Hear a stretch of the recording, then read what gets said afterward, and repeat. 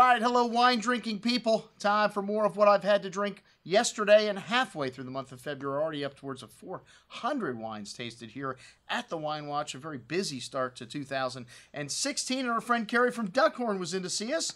First time this year, and showed us some new releases like the 2013 Duckhorn Chardonnay. This is only the second vintage of Chardonnay from this famous Napa Valley producer. These guys known for their Merlot and their Cabernets.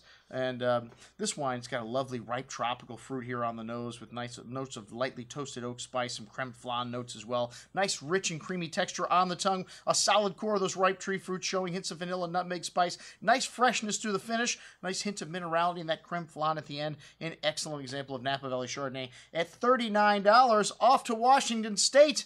That's right, the Duckhorn folks have invested in land on Red Mountain. Dick Boucher is the vineyard manager up here, and Brian Rudin is the winemaker. And these guys have planted 18 acres on some of the most expensive dirt in all of the Columbia Valley. Red Mountain only 4,000 acres, but you know they've got to buy fruit for this wine because those vines are still not ready to go. They're right next to Col Solari. This wine is a blend of 9% Merlot, 3% Malbec in the Cabernet, and this wine sees 16 months and 100% new French oak, and you get a lot of that Red Mountain earth here on the nose, a good amount of that dirt that is unique to this terroir, and some nice red and black currant, dark plum, dark cherry fruit, Asian spices, black licorice, and more as this wine opens up. Very complex, a 2013 vintage, showing a lot more fruit than even the 12, I think. The 11 was very cold, but this wine plump and juicy on the tongue, and a nice freshness. It's one of the hallmarks of the wines from Washington State. You have that high temperatures they get in the daytime and very, very cold at night, keeping the freshness in the wine. Has a lovely tobacco spice and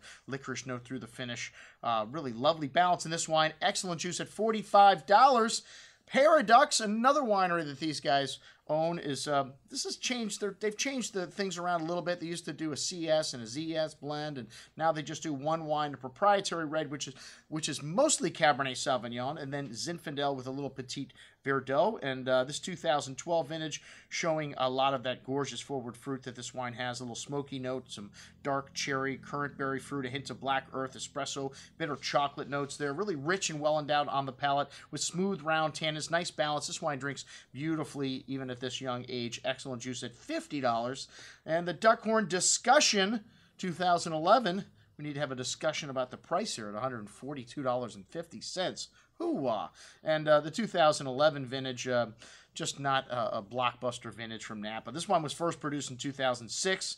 It's from their 7 estate vineyards. It's a blend of Cabernet, Merlot, Cab Franc, and Petit Verdot, and the blend changes every year. And this wine has a little bit of that underripe kind of green, wintergreeny character to the nose that these 2011s have, but it has some nice dark currant, dark plum fruit, nice toasty oak spice, really fresh and bright style of Napa Cab, drinking already very nicely, the tannin soft and round. Not a blockbuster, fine tannins at the end, and that green, minty, and bitter cocoa note. An excellent bottle of wine, I would say just very pricey.